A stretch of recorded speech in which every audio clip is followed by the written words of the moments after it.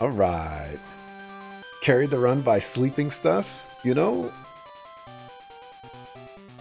the run wouldn't have been the same without I mean, I having still you have the around skill. I'll just have to to probably poison teach it to things, somebody sleep again. things, Don't do remember all if I that have it on crazy one of my stuff. So you're current definitely Pokemon. right in that regard.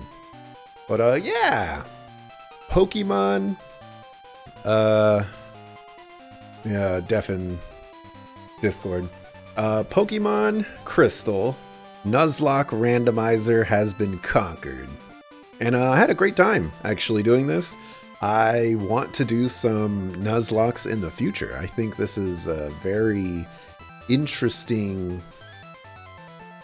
little challenge run. And, you know, I don't typically do challenge runs. So, you know, when the right game shows up. Oh, yeah, look at that. Look at that, that Ditto. Doing the dance. That's the great dance right there. I dig it.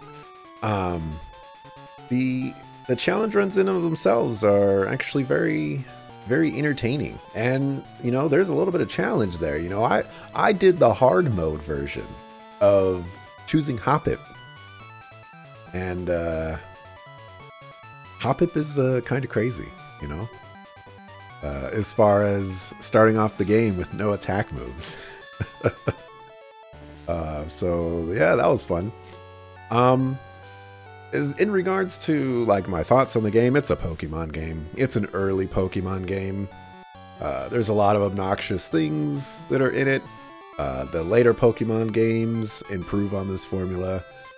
So, you know, I just take the experience that I got. I think the Nuzlocke run made it way more enjoyable than it would have been if I did this normally. So there's that.